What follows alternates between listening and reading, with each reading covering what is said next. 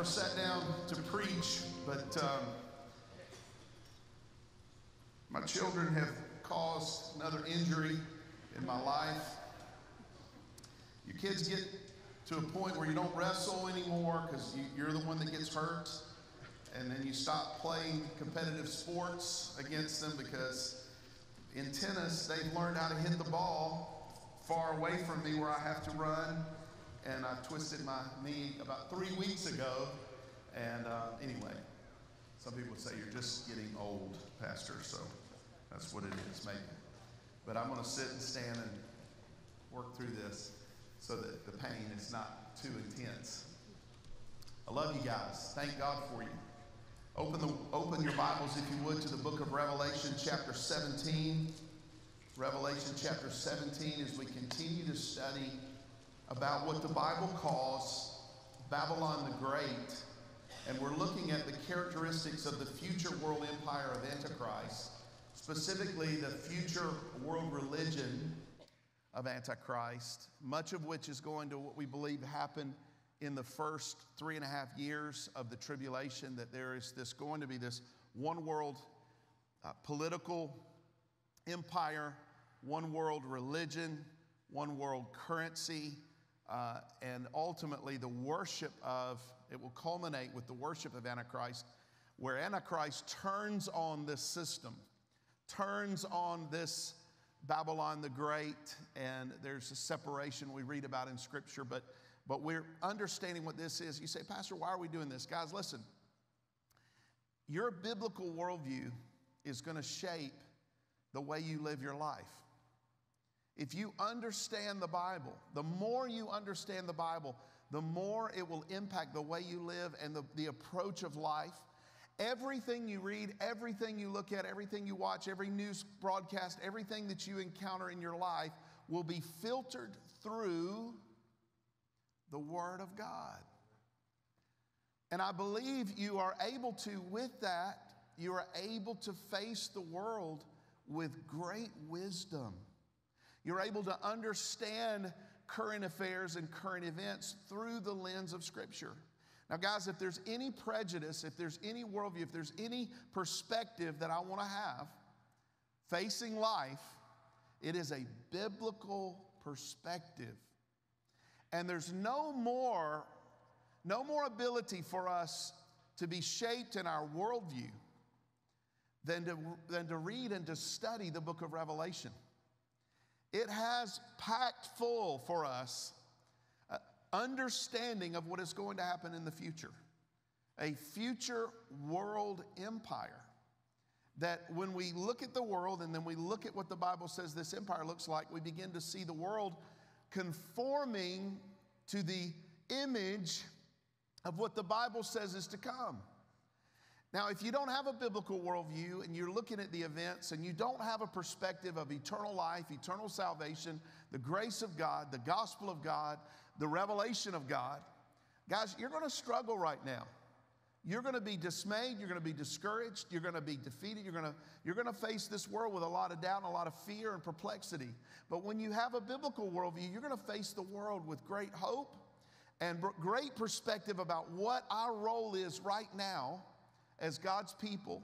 What is our role right now in bringing the light and the truth of the good news of the gospel of Jesus Christ into the lives of those that God has put in our life? And so I want to encourage you to live and grow in your knowledge of Scripture. And that's why our church, that's why we take the Bible, we read the Scripture, and then we explain, talk about what the Bible is saying, try to understand better what it is. Some people approach Revelation with great fear and anxiety. We approach the Scripture with humility, but guys, listen, the Bible tells us and explains the imagery. So many places, the imagery is explained, and we know exactly what the Bible is talking about. And there's many places here today that we're going to see that as an example. So as we've been looking, just to review the last few characteristics of future world empire, Babylon, we see that Babylon is seen as a harlot, this religious system, this false religious system. Many times nations and countries are called that in the Old Testament. Even Israel was called that in the Old Testament because God's chosen people, were wandering away from their first love.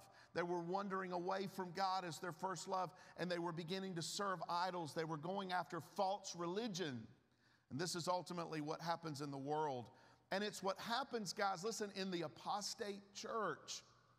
Our biblical worldview of Revelation helps us understand why we see so much shift in the church today, in the Protestant church even today, shifting away from the belief in the inerrancy and authority of Scripture over to the authority of men, over to the authority of culture, over to the authority of science, and we see a shifting toward secular humanism in the church.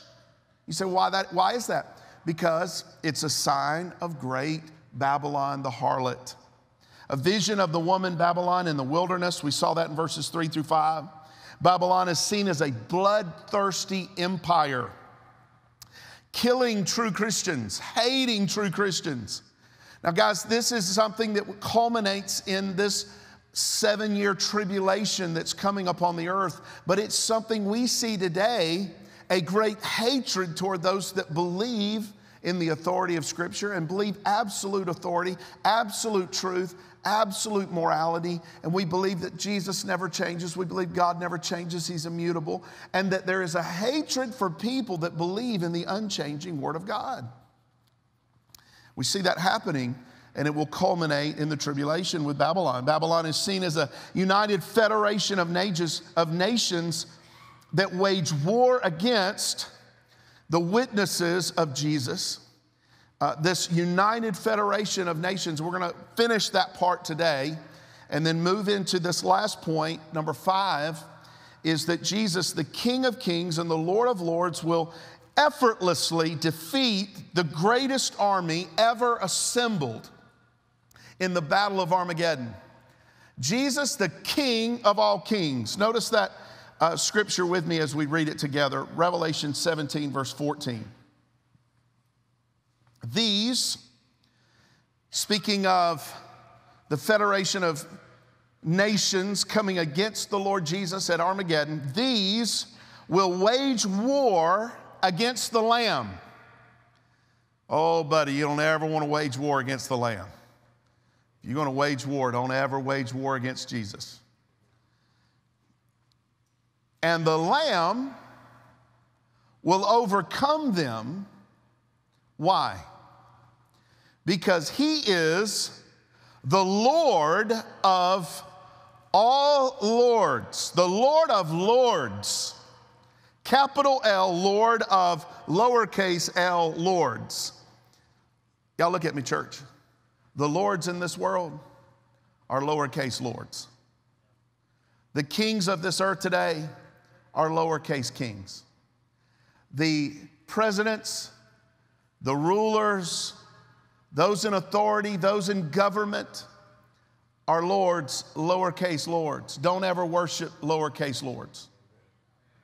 Okay? Don't ever give your allegiance to lowercase lords. Pray for them, the Bible says. Amen? Pray for wisdom in their life. Pray that God would lead them. Pray for them, but don't ever worship them. Amen? I'm on one campaign. I am in a campaign. Did y'all know that? I'm in a campaign. I'm in a campaign to lead people to Jesus. That's my campaign, because he is the Lord of lords and the King of kings. That is my Lord Jesus Christ. Why does he overcome them? Because he's the King.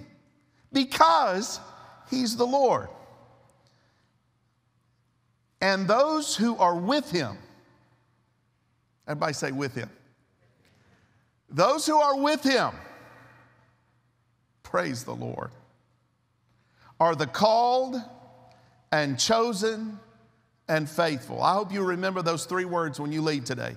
The called, the chosen, and the faithful. And he said to me, the waters which you saw where the harlot sits are peoples and multitudes and nations and tongues. Let me say this about with him real quick, the reason I had you repeat it. Guys, what we believe is when Jesus comes to this earth to triumph as the King of Kings and Lord of Lords, we believe from our biblical worldview that we, the elect, are with him. We are with him. Coming back with him. Now, I believe in a pre-tribulation rapture. You know where I stand. Not all of our pastors believe in a pre-tribulation rapture. We agree to disagree. We love each other. Just because they got it wrong, it doesn't matter, I guess. I believe in a pre-tribulation rapture. I believe the church is going to be raptured to be with the Lord in the air before the tribulation begins. Pastor John, Pastor Edward, don't listen to them. But anyway, just kidding.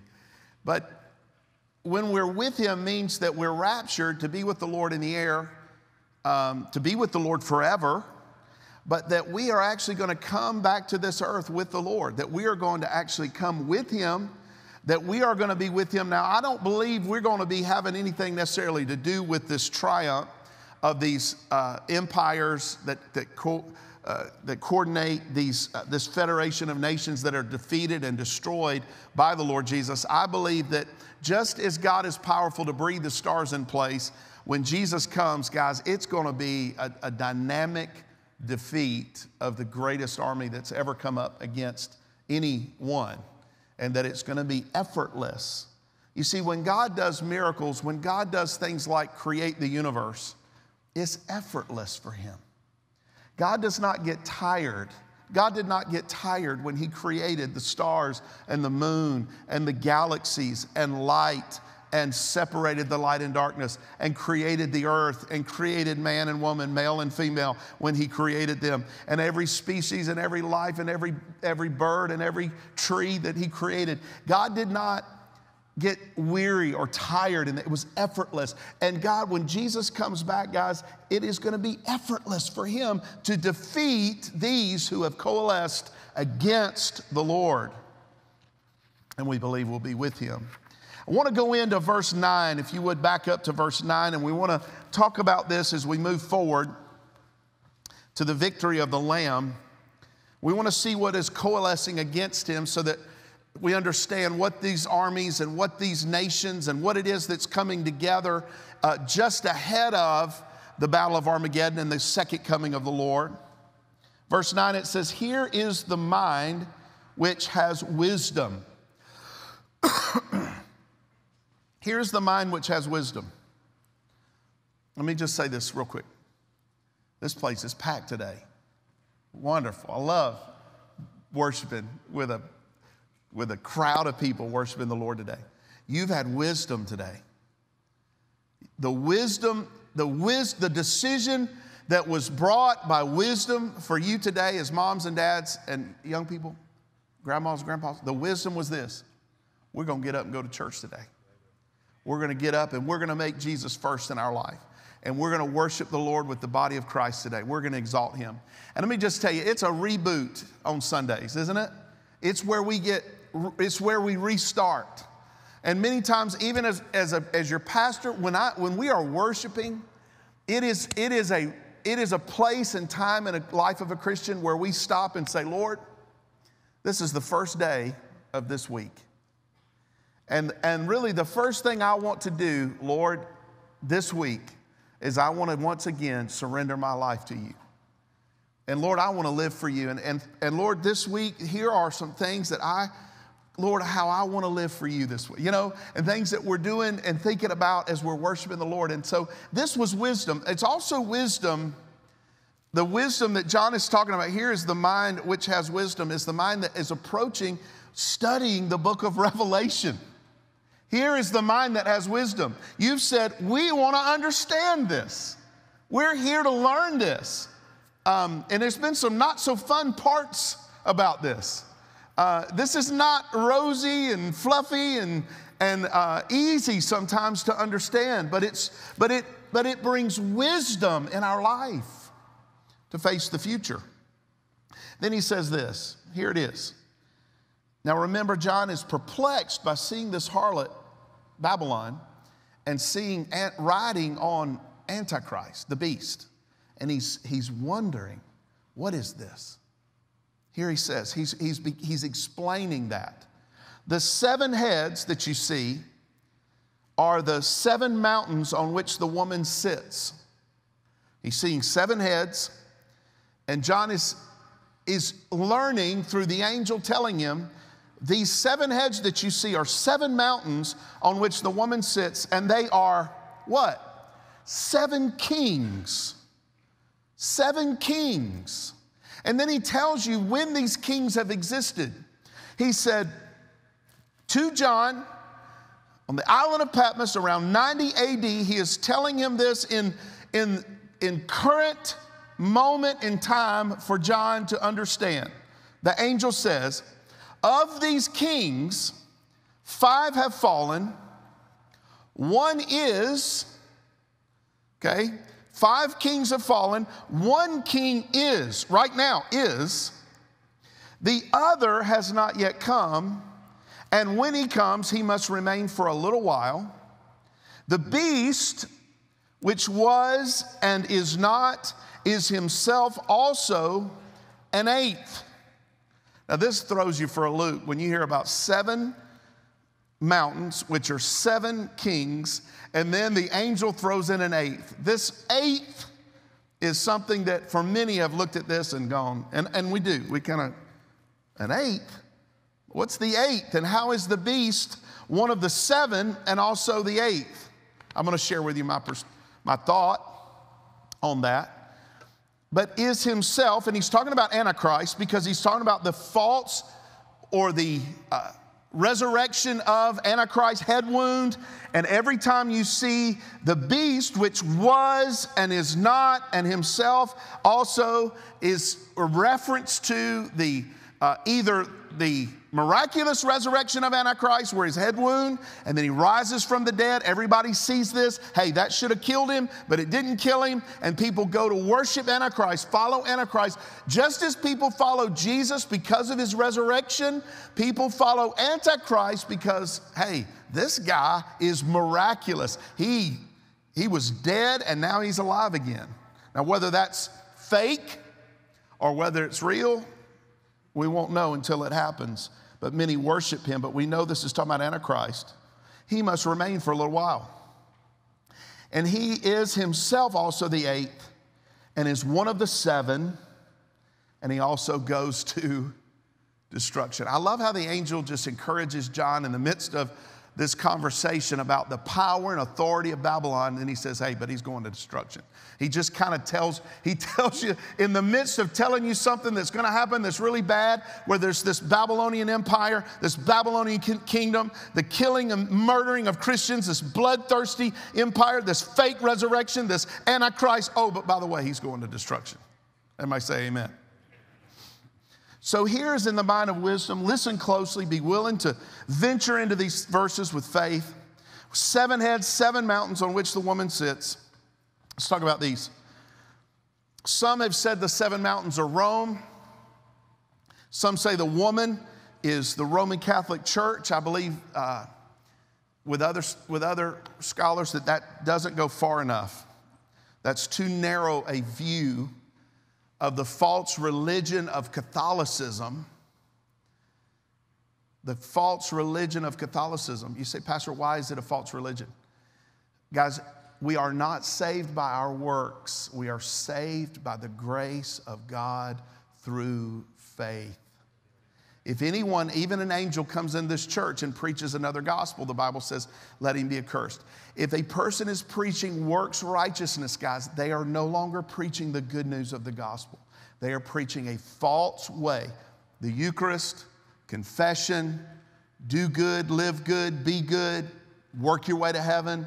Then you go to purgatory, which is nowhere in the Bible, to try to work off all of your bad stuff, sins, and then somebody hopefully can pray you into or lead you in out of purgatory into heaven. And that ultimately where it is today in Catholicism is that everybody eventually makes it to heaven through purgatory and into heaven, except maybe Hitler.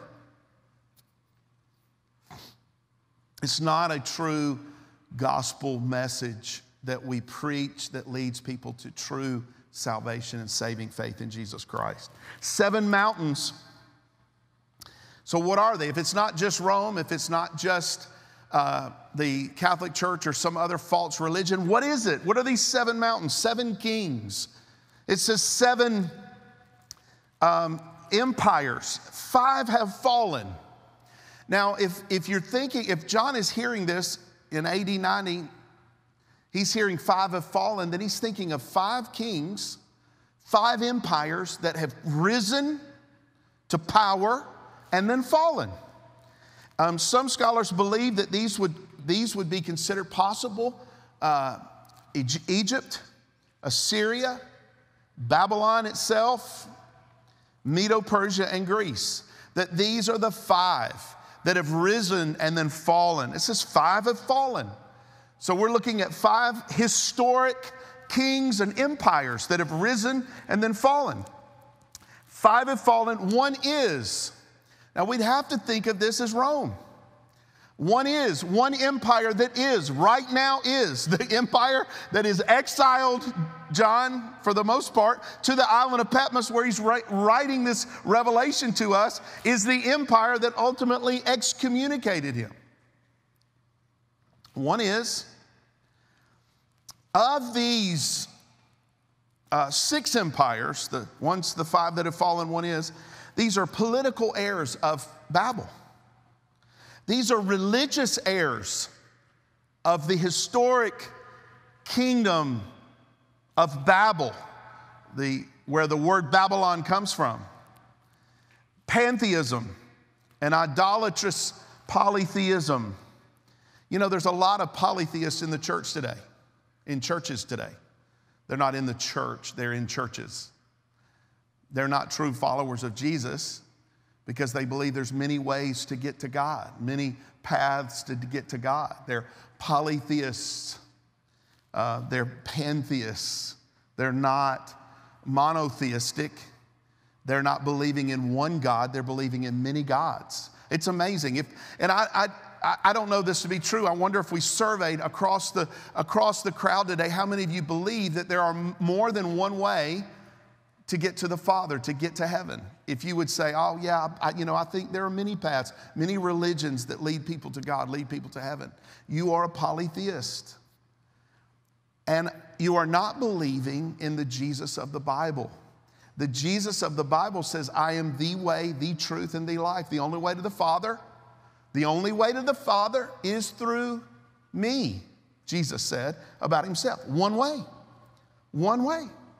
You say, well, about what all these people that don't believe in Jesus, that aren't following Jesus, that are rejecting Jesus, folks, they are lost. They are dead in their sins. They are not forgiven. They are not washed in the blood of the Lamb. They are not surrendered to the lordship of Christ in their life. They are dead souls.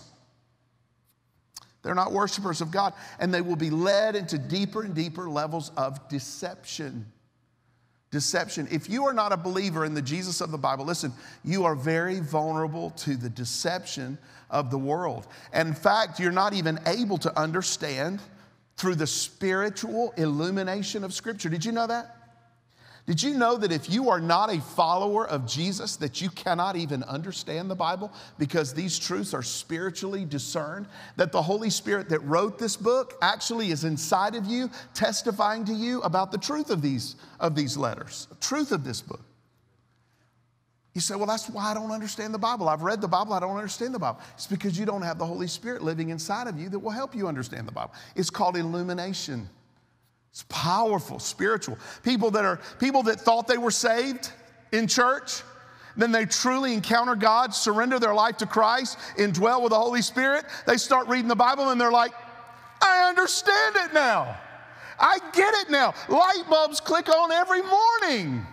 Praise God. Yes, it's because you're born again. You are a new creation in Christ. And you're able to understand the Bible. You say, Pastor, what do I do if I don't understand the Bible and I don't believe? Believe upon the Lord Jesus Christ and you will be saved. Not the invented Jesus of our culture, not the made-up Jesus in your head, but the Jesus of the Bible, the creator of the universe. Believe upon him. The Bible says you will be saved, born again. He must remain for a little while, the scripture says. This refers to a short-lived empire, 42 months. That's pretty short compared to Babylon, compared to Medo-Persia, compared to Egypt, where empires lasted for hundreds of years. This empire, guys, really is pretty short. The beast, which was and is not, is himself also an eighth. What does that mean? How many of y'all are interested in this stuff? Raise your hand if you say, I'm interested in this. What does it mean that he's a part of the 7 and he's the 8th? How does that work? I'm glad y'all are interested. Thank you. That's great. I'm going to give you my opinion. I believe where it says that he's one of the 7 is referring to the first half of the tribulation, where Antichrist and Babylon are really united together, where they're working together in one world currency, one world federation of nations, one world government, one world religion, where everybody's together in that sense. Where he becomes the 8th is the second part of the tribulation, where it is in and of itself a distinct empire, where Antichrist sets himself up to be God, the only one to be worshiped.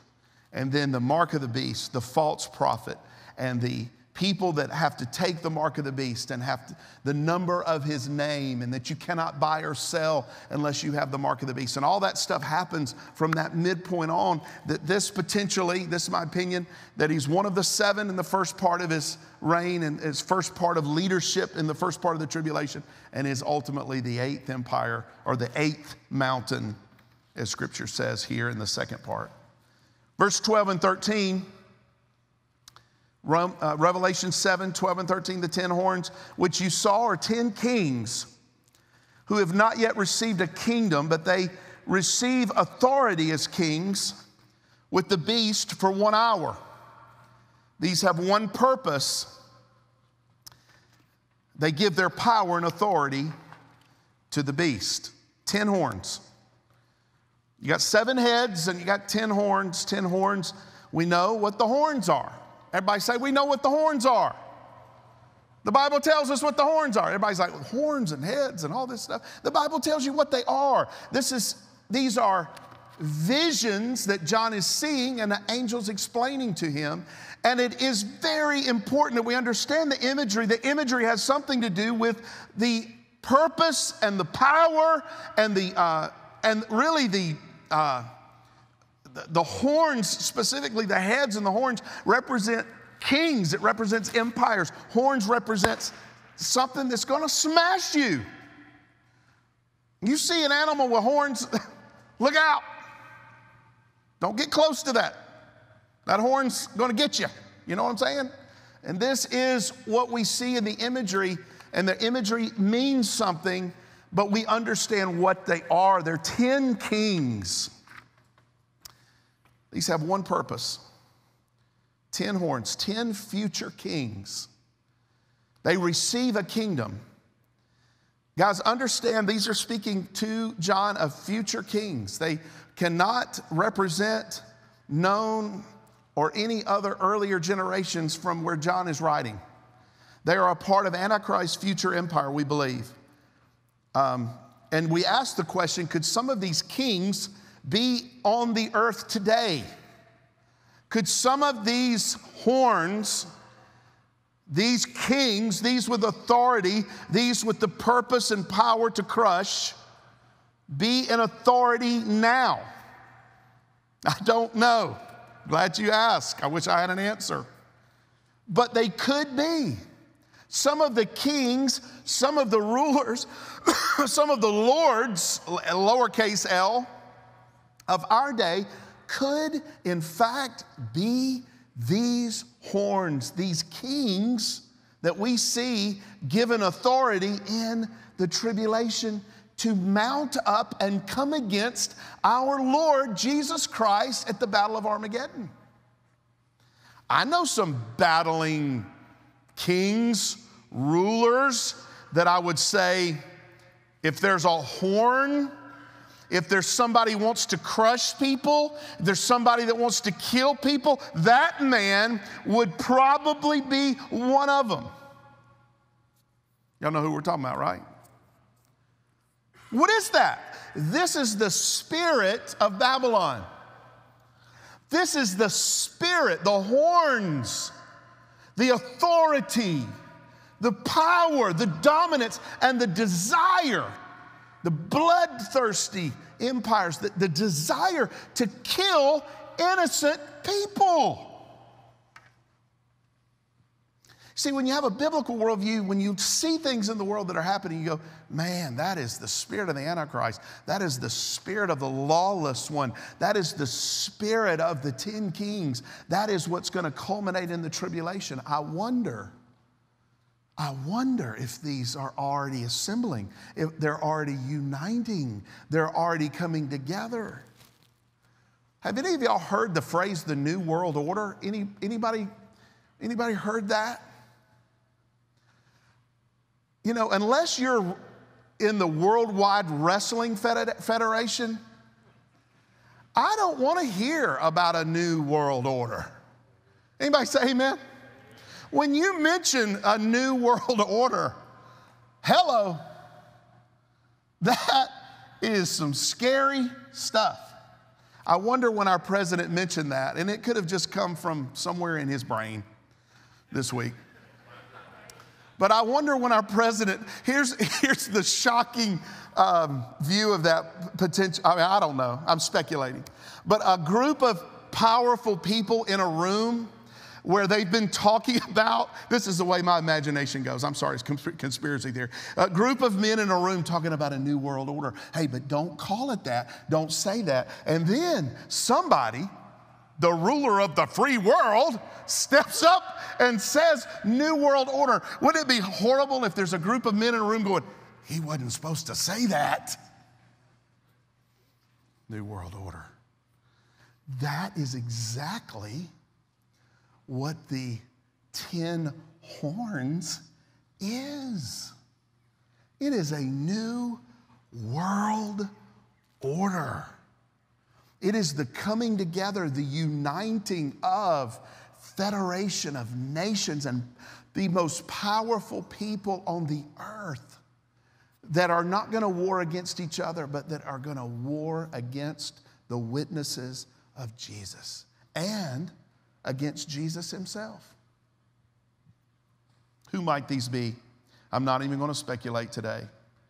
Could it be that these rulers or dictators begin to align themselves together in our lifetime, in the age of the church, just before the rapture of the church? Yes, I believe that we could see the trends, we could see the ways in which they unite themselves together, align themselves economically, militarily, politically, currency, all these things. It appears that these kings have supreme authority. It doesn't appear that these kings are going back in a democracy, going back to their people and go, hey, let's vote on whether we're going to align ourselves with this whole Antichrist that had a head wound and rose from the dead. I don't think they're going back to their people to vote on it. I think they have been given authority, and they come and they give their authority to Antichrist. They align themselves with this supposed supernatural human for 1 hour. I believe this is a figure of speech. I believe it ultimately says how brief their rule is. And it is going to be. They receive that authority. They know they have the authority. They're living in that authority. And then they're given it, I think, by Satan and by Antichrist, and then they give that to the Antichrist for full power, world rulership. All right. Then we move to number 5. This is where we want to end for today. And we're going to just touch into this, and we'll go forward from this next week. But Jesus, the King of Kings and the Lord of Lords, will effortlessly defeat the greatest army ever assembled. Look with me with verse 14 of Revelation 17, it says, these will wage war against the Lamb. How many of y'all have your Bible in here this morning? Raise it up just real quick. We haven't done this in a while. Amen. Do we use this at Crossroads? Why do we use this at Crossroads? This is our authority. This is our authority. I am not our authority. I am not. I am just Brandon. I'm a shepherd. I'm a pastor, teacher. But this is our authority. Not the Pope, not the pastor. The Word of God is our authority. These, verse 14, these federation, these horns will wage war against the Lamb, and the Lamb will overcome them. Somebody say hallelujah. Woo! Why? Because he is the Lord of lords, King of kings. Those who are with him are the called and the chosen. With him, the called and the chosen and the faithful. That's us. And that's all believers throughout history. That is all those who've died in the Lord. That's all those who are raised in the Lord. That is all who are raptured in the Lord. That is all who are with the Lord. The faithful. And he said to me, the waters which you saw where the harlot sits are the peoples and multitudes and nations and tongues. They're all coming against the Lord. These will wage war against the Lamb. The Lamb will overcome them because he is the King of kings. He is the Lord of lords. The Lord, John MacArthur says this. John says, the Lord Jesus Christ will effortlessly crush the greatest armed force ever assembled when he returns with his elect and the holy angels. Woo! Here we come. We're not going to have much to do with the battle, I don't think. But we are with him.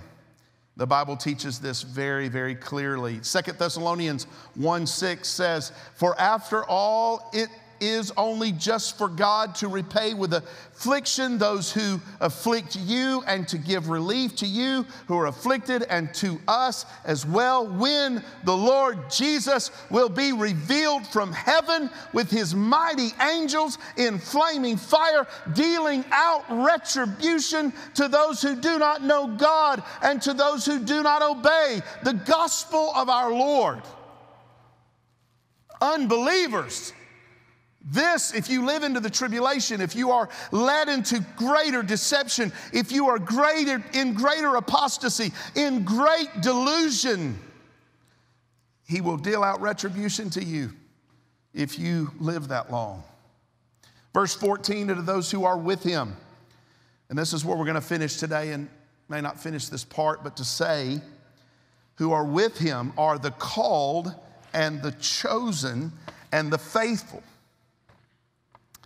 The called, the chosen, and the faithful. Those who are with him. Matthew 12:30 says, he who is not with me is against me. He who does not gather with me scatters. Are you with him, church? Are you with the Lord? Are you with him? Are you on his side of things? Are you defending him? Are you defending his word? Are you preaching his word, the gospel of God?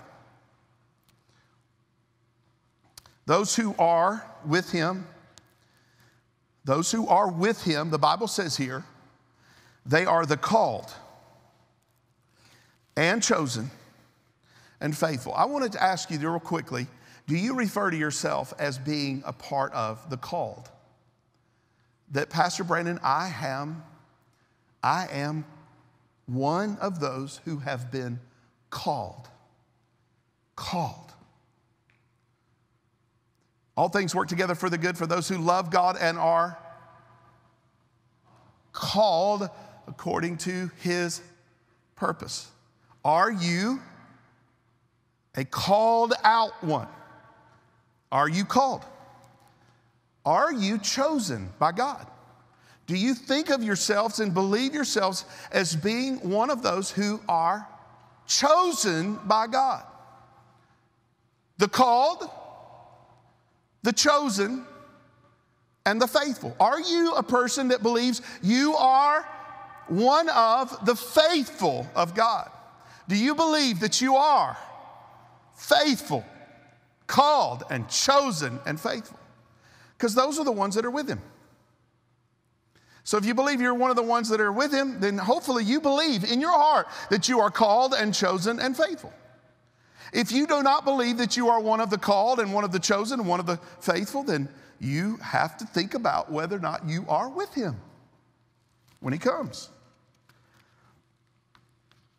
I believe the New Testament teaches that the called are already the chosen. Say, how do you believe that? 2 Thessalonians 2:13. But we should always give thanks to God for you, brethren. Behold, beloved by the Lord, because God has chosen you from the beginning. Who? The church in Thessalonica. Paul says, because God has chosen you. When? From the beginning. When were you chosen? Thessalonica, church. Well, it must be from the beginning. And if the church in Thessalonica was chosen from the beginning, are they different from you? The chosen of God at Crossroads Baptist Church that were chosen? Well, I don't believe that, Pastor. I got a problem with you. No, you got a problem with me. Now, let's not make this about me. We're reading the Bible here. Chosen from the beginning for salvation through sanctification by the Spirit and faith in the truth. And it was for this he's called you from the beginning, he's chosen you from the beginning. It was for this he called you. Called you how? Through the gospel, that you may gain the glory of our Lord Jesus Christ. Oh, I love that scripture. I don't know if you like that. I don't know if you love that. I don't know if you believe that. But I want to ask you again, are you chosen by God from the beginning for salvation?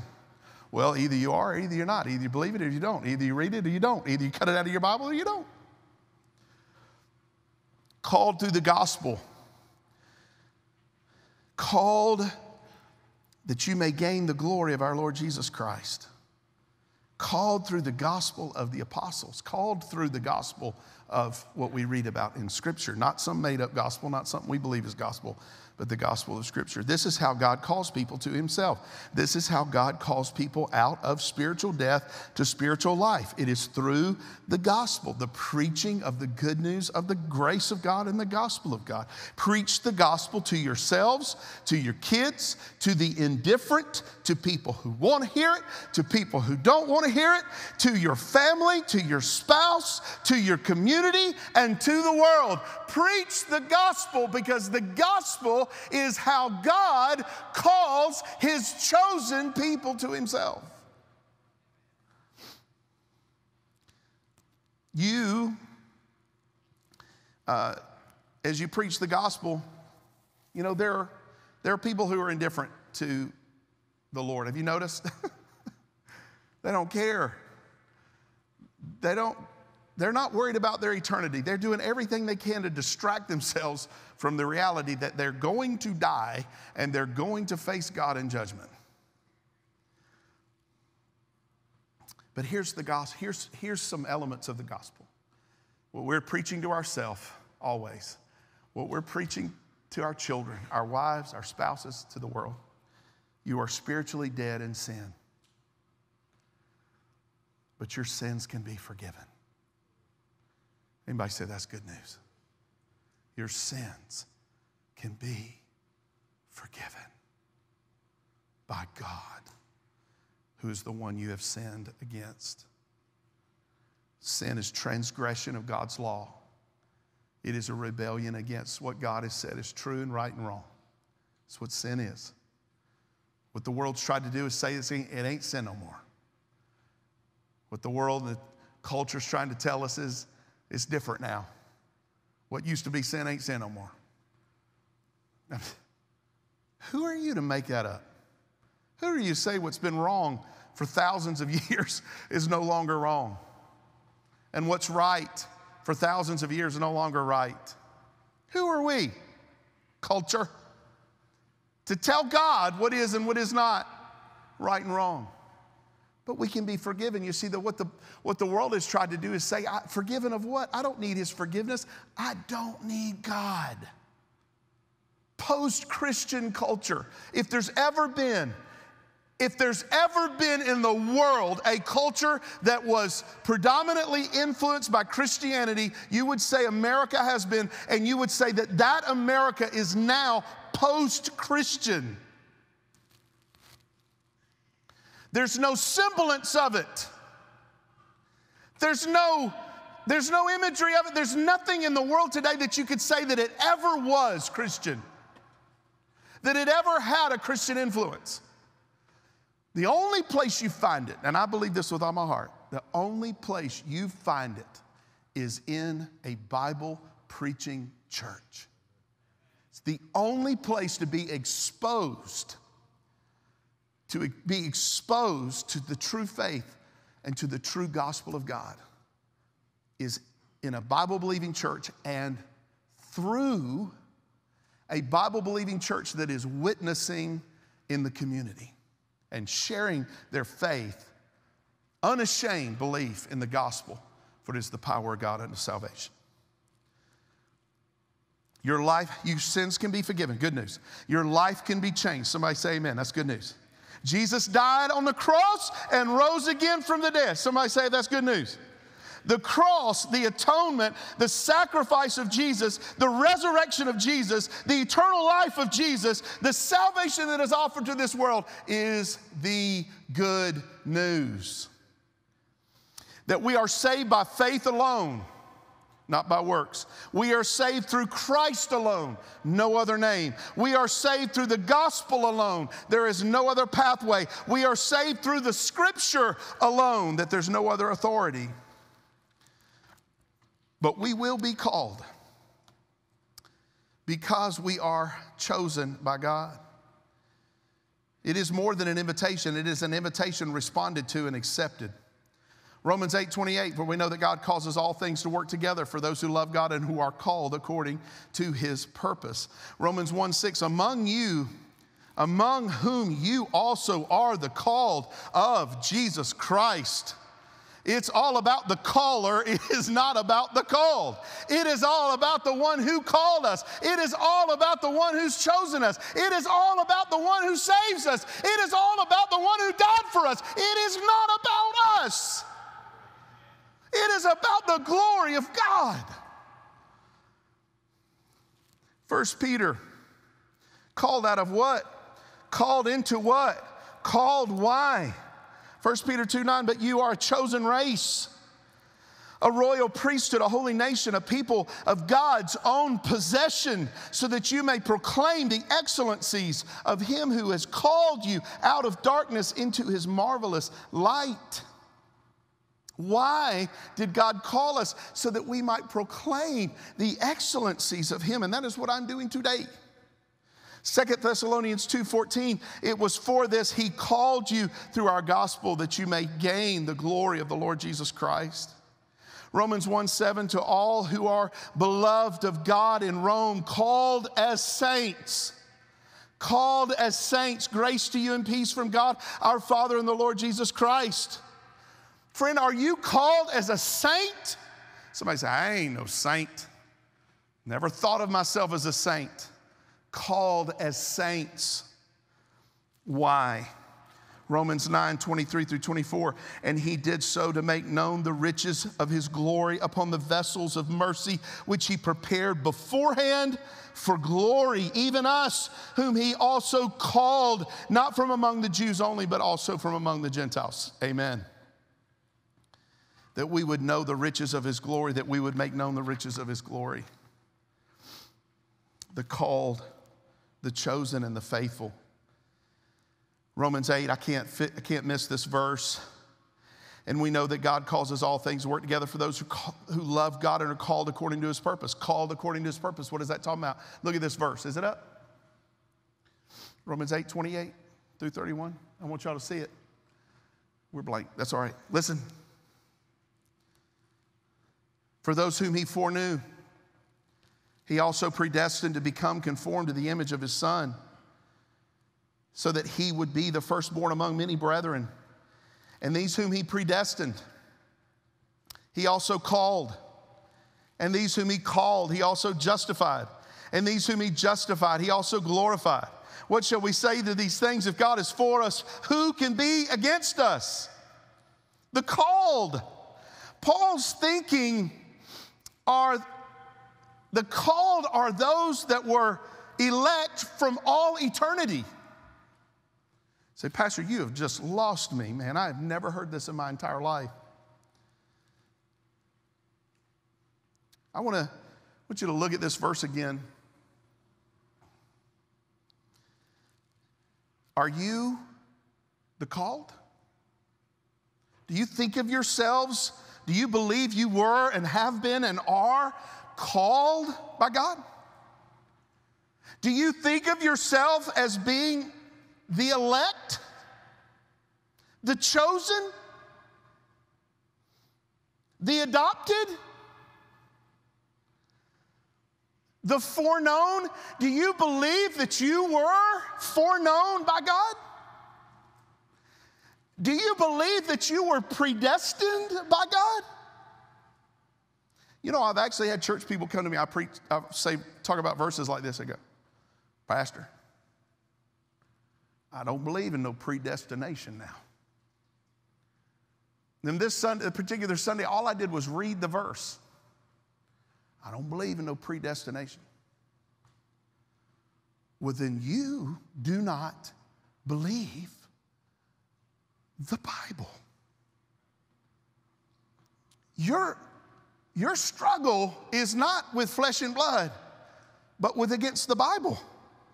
The Bible says, and these whom he predestined, he also called, and those whom he called, he justified. They say, I don't have a problem with justification. I just have a problem with predestination.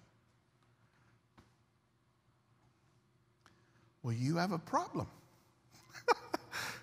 So we are all, because you don't believe in predestination, we are all going to cut that word out of our Bibles. Should we do that upon the testimony of one or two witnesses? No. The question is, were you foreknown? Were you predestined? Let's read another verse just real quick. Blessed be Ephesians 1:3-6. Blessed be the God and Father of our Lord Jesus Christ, who has blessed us with every spiritual blessing in the heavenly places in Christ, just as he chose us in him before the foundation of the world, that we would be holy and blameless before him in love. He predestined us to adoption as sons through Jesus Christ to himself. Now, you may not believe in predestination, but the Apostle Paul does. Emphatically. You know, the one who was knocked off his donkey and blinded and made an apostle to write over half of the New Testament? You know that guy? The Apostle Paul believes in what you don't believe in. Were you predestined? Were you justified? Have you already been glorified? Do you believe that you were and have been blessed by God, that you are beloved by God, that you are chosen before the foundation of the world, that you are predestined to be adopted as his children? Do you believe that? Do you believe that? Would you stand up? I'm going to say it. I have been called by God. I have been chosen by God. I've been foreknown by God. I've been predestined by God. I've been elected by God. I've been adopted by God. I have been blessed by God. I am the beloved of God. Glory to the King of Kings and the Lord of Lords. Can you say that? Do you know that in your heart?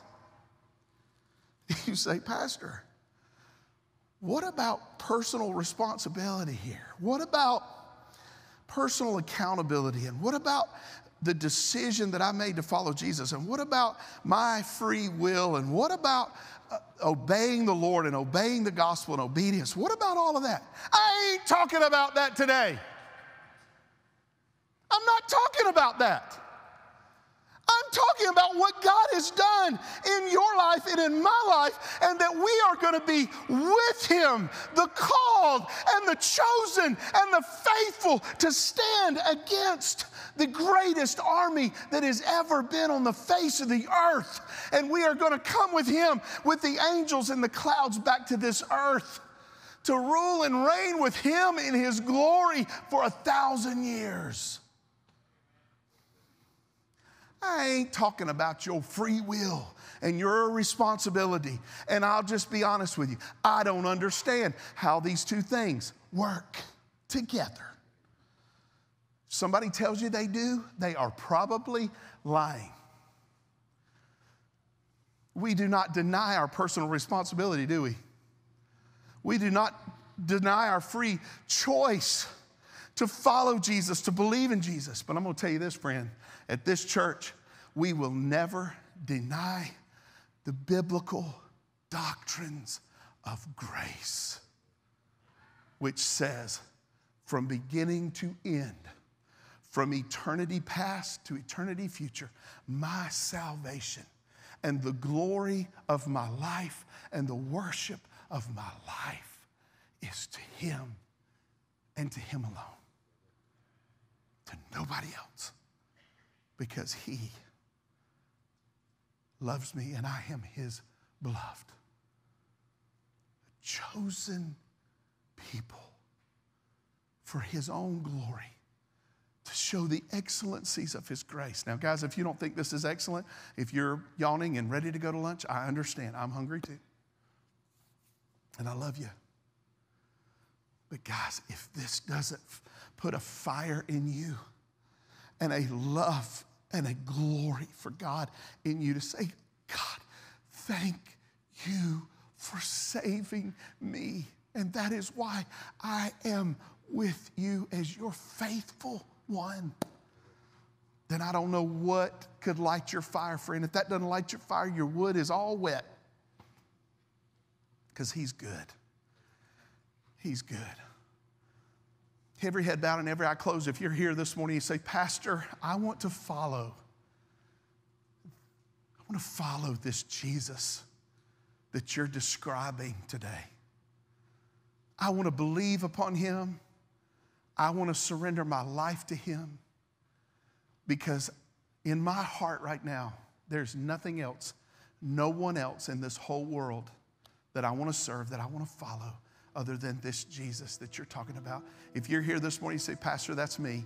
I want to follow Christ. I want to turn away from all other gods, all other idols, all other ways, all other paths.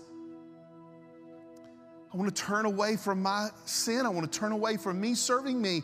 And I want to live for the Lord Jesus Christ. And I want to give my life to him today. Would you lift your hand? Every head bows, every eye closed. Lift your hand. Thank you. God bless you. God bless you. God bless you. God bless you. Thank you. Lift it up high. Lift it up high. Thank you. I want to follow Jesus today. Give my life to him. Thank you. There's young people. There's adults in this room that are lifting their hands to say, I want to follow this Jesus today. You have heard the good news of the grace of God. And so I want to invite you just right now in your heart, just your head bowed before the Lord, humble in your heart. I invite you, just simply pray this prayer. Dear Jesus, I come to you today. I come to you, Lord, to follow you. I believe in you. I trust you, and I give my life to you. Lord Jesus, I come today and I turn away from my sin. I turn away from all the other idols, all the other gods, all the other paths and ways, and I come to follow Jesus, to follow you alone in my life. I ask you right now, Lord, to fill me with your Holy Spirit. I ask you to make me a brand new person in Christ. I ask you, Lord Jesus, that you would adopt me as your child. Adopt me, oh God, as your servant, as a faithful one. I ask you, Jesus, to justify me, to make me right before you in the eyes of God. I ask you, Lord, to forgive me of all of my sins. Cleanse me of all that I've done that I know that is sinful against you. And I ask you, Jesus, to transform me, make me a brand new person in Christ. Thank you, Jesus, for the miracle today of you making me a brand new person. Lord, I want to follow you for the rest of my life. I know that I'm not perfect, but you are. And I'm seeking you, and I'm loving you. Lead me, Lord Jesus, I pray, in Christ's name, in Jesus' name. Amen. Can we give the Lord praise for what he's done in this room today? Amen. If you lifted your hand, you prayed with me, you trusting the Lord, believing in the Lord. Guys, I'm telling you, there's a lot of folks in here today that needed forgiveness and needed to follow Jesus. I just want you to know, if you started today with Jesus, you are not alone. There are a lot of folks in here. Listen. It is not for you to just come in here and receive that and then leave and we never see you again, or you never come back to the church. We want you to find a Bible-believing church, get plugged in, start growing in the Lord. Find people that you know that have been walking with the Lord for a long time, that know the Lord, that know the Bible, and that they'll start teaching you and helping you grow in Christ. As this young lady is coming to be baptized in just a few moments, guys, that's the next step for you to obey the Lord and following in believers' baptism, to follow Jesus in being baptized by immersion, to grow in your faith. And the last thing I want to ask you to do, look at me. Many lifted their hands, listen, please come tell one of us as a pastors, tell someone that you love, tell someone that you know knows the Lord. Tell somebody before your head hits the pillow today, talk to somebody about the decision that you made today to follow Jesus Christ. Will you do that? Amen. Love you. We're going to have an invitation. This altar is open for you to come and pray and seek the Lord and pray for our community, pray for our nation, pray for our leaders, pray for each other. Just seek the Lord to repent, to surrender, whatever it is. Let's stand together. Stephen, lead us in this worship song. Amen.